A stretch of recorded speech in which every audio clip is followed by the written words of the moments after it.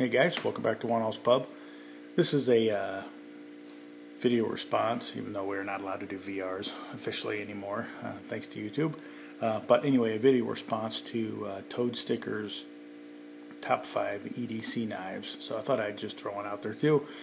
These are, as of today, February 28th, these are my top 5 EDC, primary EDC knives. Go ahead and start at the bottom here and work our way up. These aren't necessarily in any particular order, although this one probably is first.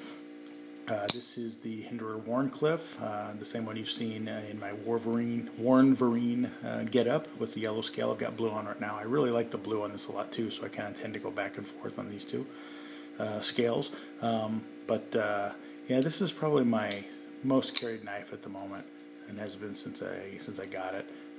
Just love this knife a ton. It's so smooth, it flips so well, and you know, I just love Hinderers. So there you go. So that's probably my number one, I guess. Although I'm not necessarily trying to put these in any kind of ranking order. I'll just kind of let that one fly as number one. So other than that, in no particular order, I'll just show you the next Hinderer, and that is this guy, my slicer. The Spanto could actually, I have a Hinderer 3.5-inch XM Spanto too, and that could easily be in this list as well. But recently I haven't carried it as much because these two, which are newer to my Hinderer herd here, have been getting much more pocket time. The Spanto I've had for the longest of all of them, and it sits in the Pelican case a lot more now. And just because these two are relatively newer, they tend to get more of the XM18 pocket time when it comes to that. So I'll just put these two in my top 5 for now. Great knife though, of course, the slicer. Flips great as well. Both this and the Wharncliffe S35VN. Great knives, both Gen 4s. You might see this with a lot of different color scales on it too. I have several different Hinderer scales, so flat dark earth, brown essentially, but flat dark earth as they call it is another favorite I have of this one. So looks really good too with the there we go, with the anodized standoffs there, bronze anodized, very nice.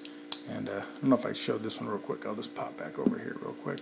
And this guy, since I got the blue on, I'm kind of doing the reverse Wolverine theme here, Wolverine theme, and I have some brass standoffs in there, kind of a gold effect. So that guy. All right, so those are my two Hinderers, which are definitely well, two of my three, which are kind of, at least in the, and I'm kind of taking this from like the last couple of months kind of thing, and these two I've certainly carried much more than the Spanto, so I'll leave the Spanto off the list just for now. Nothing against the Spanto, no anti-Spanto here, no non-Spanto love, just don't want to have 3 Hinderers, because these other 3 I actually carry a lot of too, and I didn't want to kick one of these out. Since I already had 2 Hinderers in there, I just left the Spanto off. Alright, next is the Reeve Sebenza 21 Insingo, the large version. Another fantastic knife, which is so easy to love. It's a great knife. I really love this knife too. So I am definitely a fan. I've been tempted to get a large 21 just with the regular, clip point or drop point or whatever the heck it is blade. But I don't know if I will or if I won't. I'm not sure. I certainly love this Insingo so much that sometimes I don't think I need that. But great knife. Arguably the finest pocket clip in knifedom. Carries perfectly. I love the way this carries. It carries deep but not completely hidden, just a little bit sticking out. It's exactly how I like it. Double retention with the little recurve here gives you extra security there, and just a great pocket clip all around. And of course the Insingo blade, which is just fantastic. Alright, as you can tell, I'm definitely, if you've not been able to tell that already by watching my channel, you'll know that I am a kind of a Wharncliffe guy, so I definitely dig that blade shape and all of its various guises, Wharncliffe, sheep's foot, whatever. Alright, next up, the classic Spyderco Para Military2. Everybody loves a Para 2, and I am absolutely no exception. I have owned a lot of these in my day.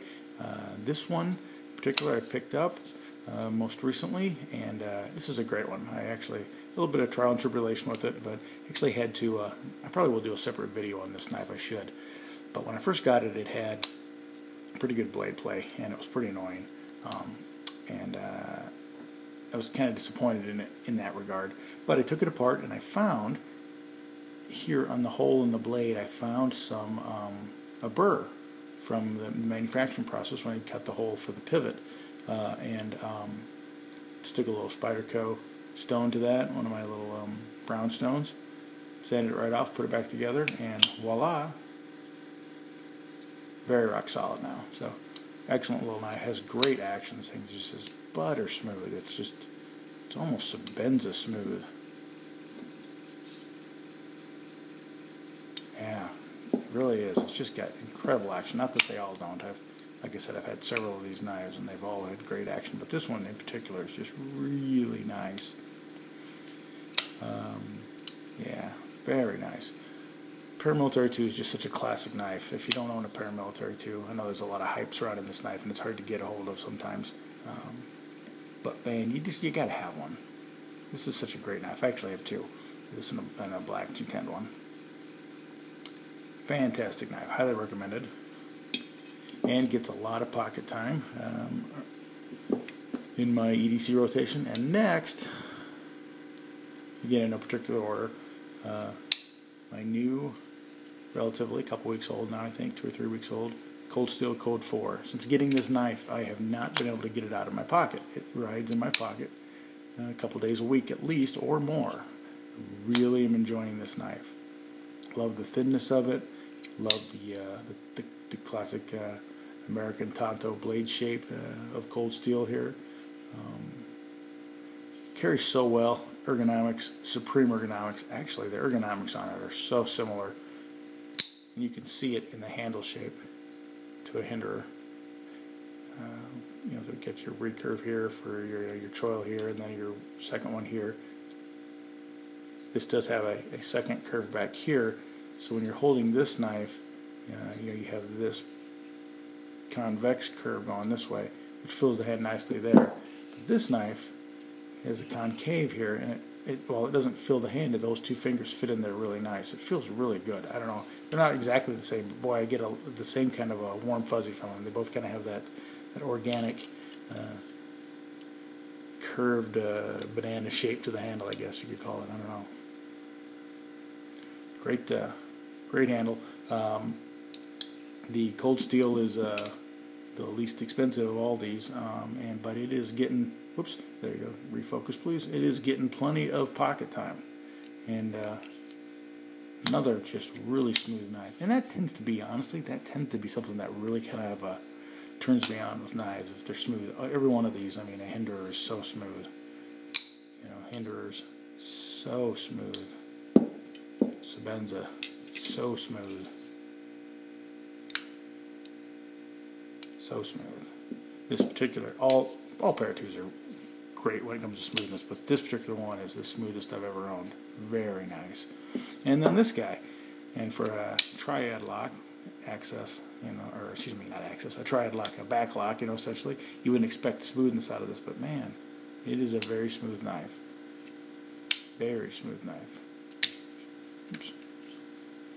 Anyway, so those are my 5 as of today, February 28th, 2014. So if you're watching this and you want to kind of post up a VR, not that we can, because you can't post those directly anymore, but what the heck, let's see yours. Alright, thanks guys for watching. That's 1 all's 2 cents, and my 5 primary EDC knives. Keep the change. Sláinte.